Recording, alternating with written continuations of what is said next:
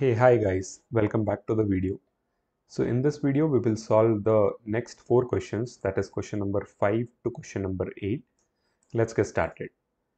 So the next question is, which item was the most popular for each customer? All right. So in this case, we basically need the customer IDs on the left, and on the right, you will need the name of the items which are the most popular. So how do you find the most popular item? Obviously, you can understand that the most popular item will be based on the number of times an item is ordered. All right. So we will find that and we will try to rank these items. All right. So let's see how that is done. So I'll say select. I want the customer ID first. Okay. The next thing I want is obviously the name of the product. Now I'm using S and M. This we have discussed in our previous videos. These are just aliases that we are using. So I will say customer ID, product name. Now I'll input the other columns shortly. Before that, let me just put in the from statement. Now I want this from sales. Okay. And I'm going to join the menu table. All right. And what is the condition? S dot product ID is similar to M dot product ID. So now this is how I'm joining the tables. Okay. Let me come back. So I have my customer ID, I have my product name. What I also want is the count. So count because I want to find out the number of times a dish was ordered. Okay. So I'll say count and I can just put star here and I can probably name this as order count. Okay. This is one. And now what I'm going to do is I'm going to rank this. So for that, I can use the dense rank window function. Now, dense rank window function is used when you don't want to skip a rank. Okay, so I'll show you how. So for example, if something is similar, let's say if the order count is similar for a particular customer, so we can rank them both as 1 or both as 2. All right, and the very next rank after 2 will be 3. So usually if you are using a normal rank instead of dense rank, what will happen is after 1 you may get a similar ranking as 1, but the next ranking will not be 2, it will be 3 because 1 is shared by 2 customers already. Okay, so we'll use dense rank and we'll use the over clause. In here we will partition it by, so what should we partition it by? It should be partitioned by customer ID itself because we need it for different customers, right?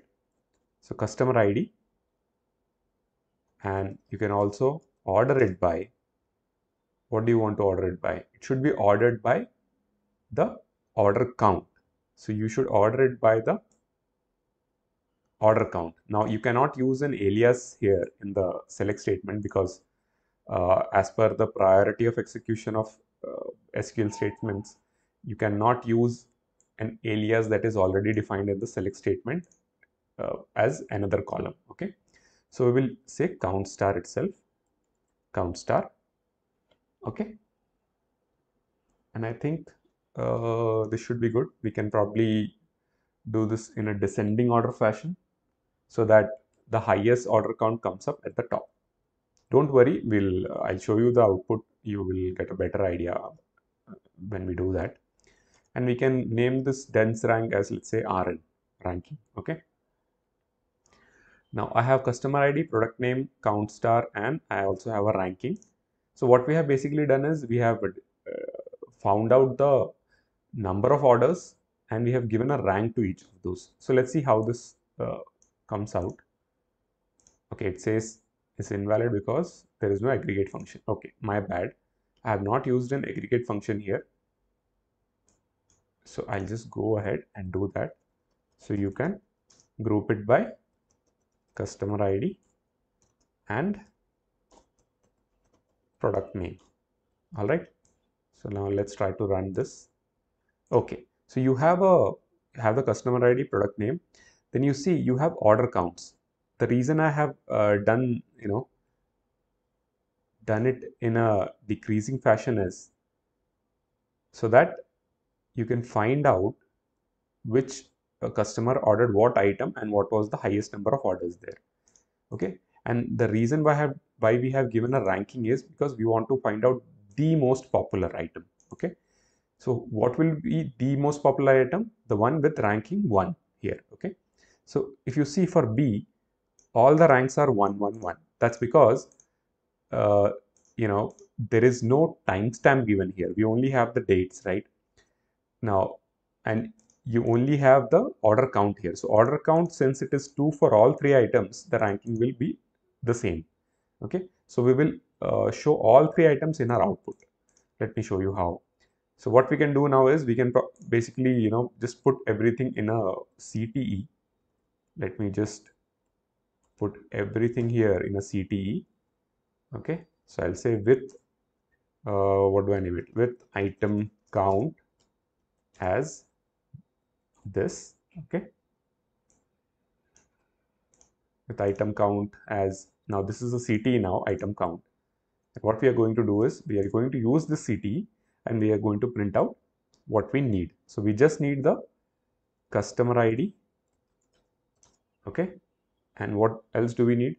We need the product name. And where do we need it from? From item count.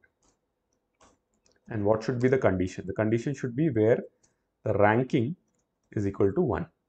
Okay, we don't need the rankings which are 2, 3 and so on. So I'll select everything now and I'll try to execute, and there you go.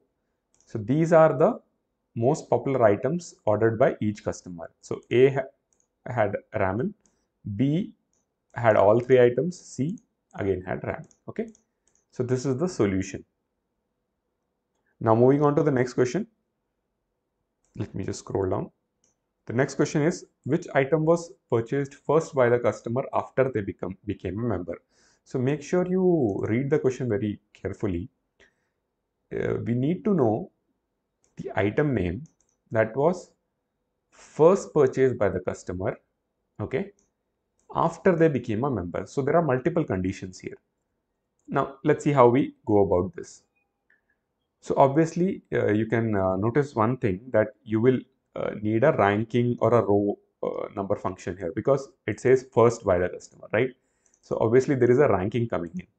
So when a ranking comes in, uh, you will eventually need to filter out something based on the ranking. Okay, so let's start with the CT itself. So I'll name it as orders, and I'm going to write my code within the CTE. Okay, and eventually I will write a statement. I'll select whatever from orders.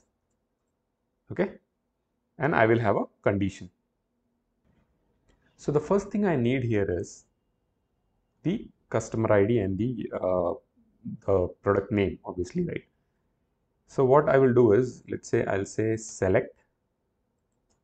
I'll need the customer ID.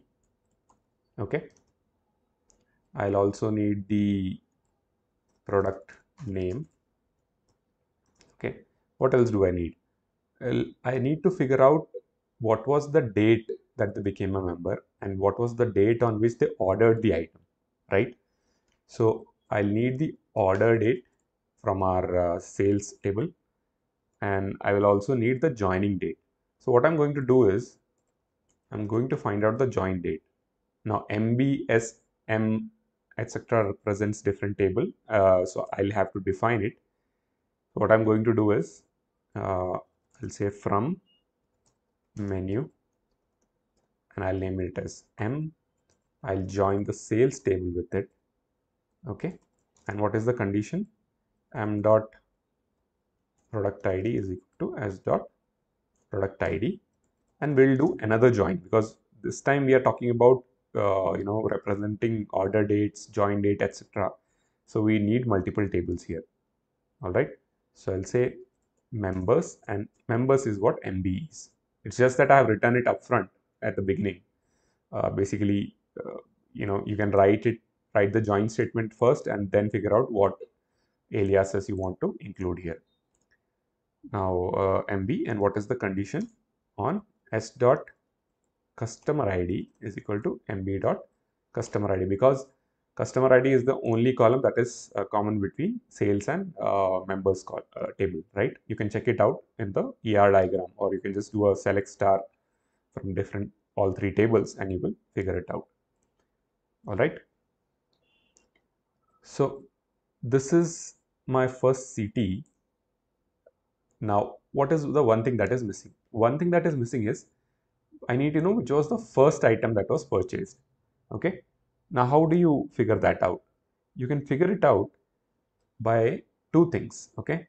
One obviously is you can include a where statement here, where you say the order date. So it is telling us that it is asking which item was purchased first. Okay. So the item's order date should be greater than the joining date, because the item was purchased after they became a member. Okay. So the order date should be higher than the join date, right? So this is a very important condition. Okay. This is one. And you also need a way to figure out which was the first item. Okay. Because there could be multiple items. There could be more than one item. If there was only one item, then we don't need to include a ranking or a row number function. Okay, you can just simply do it using a where statement here. But since there are multiple items with the same date, there are chances we are using we can use a row number or a dense rank. I'm going to use a dense rank because that makes more sense here. So I'm going to say dense rank over. Okay, again similar stuff, partition by customer ID,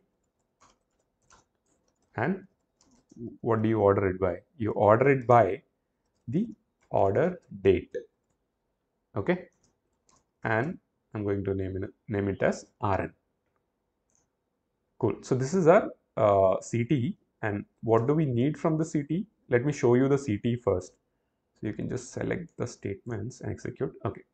So you have your customer ID, you have your product name, you can see the order date and join date. So basically the order date is greater than the join date. All right. So all these items were ordered after the person became a member. You see that the customer ID C is not here because C is not part of the members table. Okay, you can check it out. That's why you will not see the customer C here. Okay. Now from this, what do we need is we just need the the rows which have rank as 1. Correct? Because that is the first item. All right. So what I'm going to do is I'm just going to say, let me just do this bit here. Yeah, looks cleaner now. So I'm going to say select. I'm going to say select. What do I need? I just need the customer ID,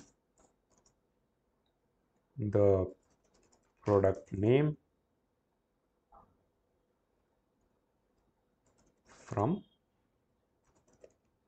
orders. That's the name of our CT.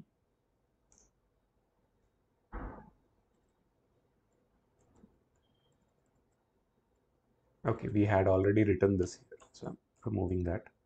From orders where Rn equals 1.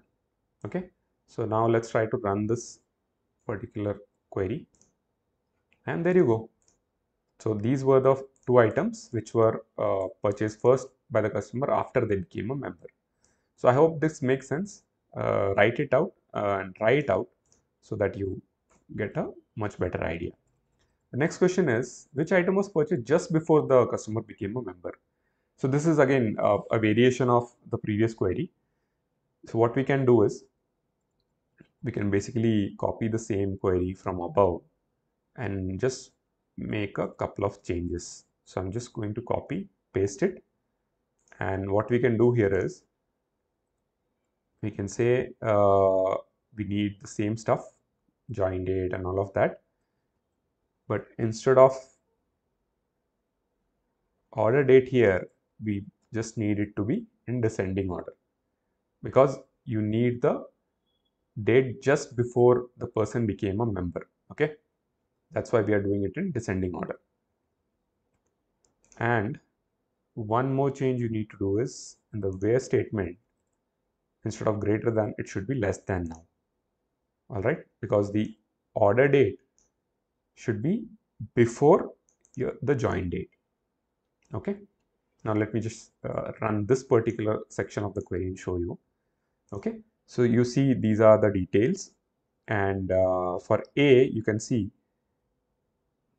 there are two rows with the same rank 1. That's because the order date was the same. Now because you don't have a particular time here, we will go with the order date only, and since these are two different entities but the order date is the same, the ranking will be the same. That's because we have partitioned it and ordered by order date.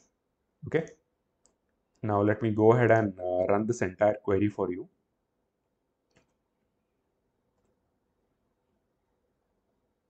All right, execute, and there you go. So these were the items that were purchased just before the customer became a member. Okay, so read the question very carefully. Let's move on to our last question for today. What is the total items and amount spent for each member before they became a member? All right, so straightforward, just going to go ahead and run this for you. What I'm going to do is, let's do a select. I will need customer ID. All right, what else do I need?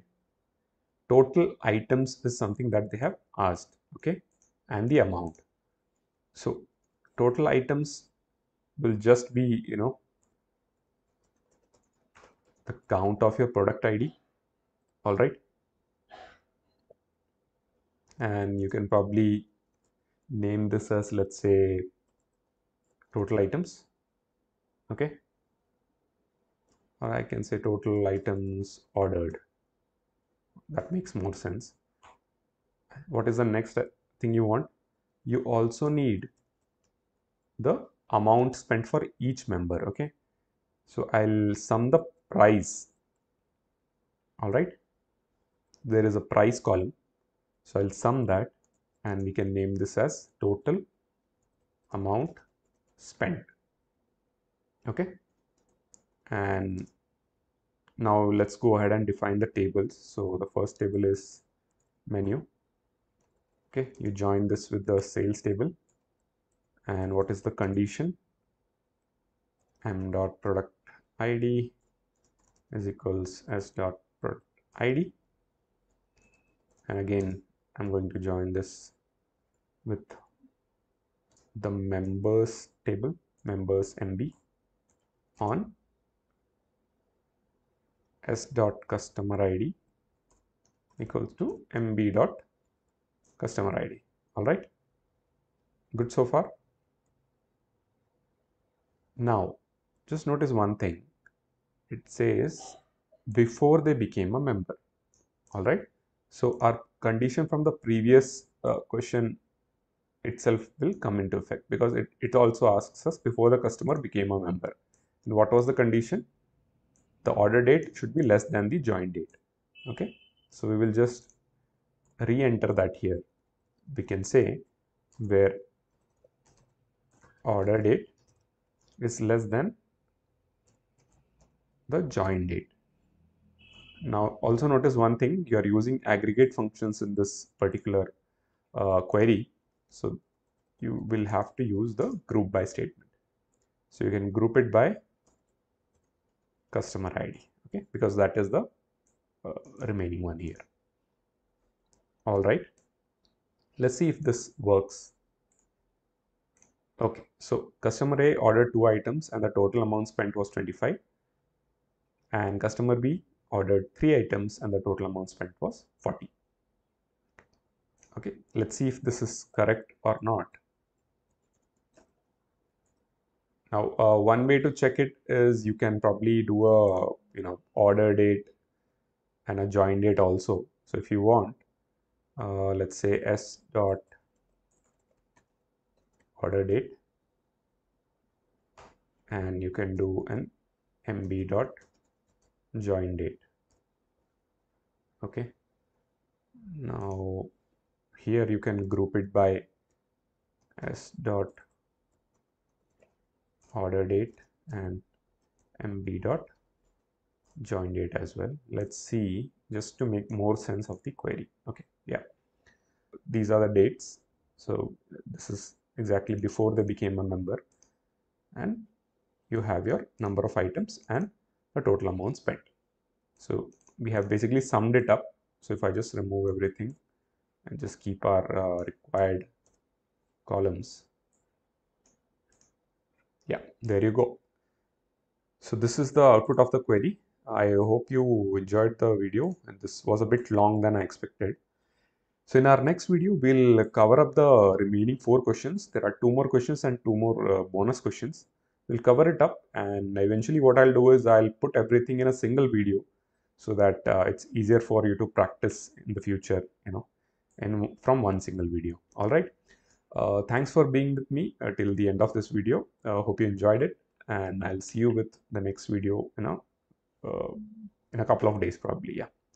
Thank you. Thanks a lot.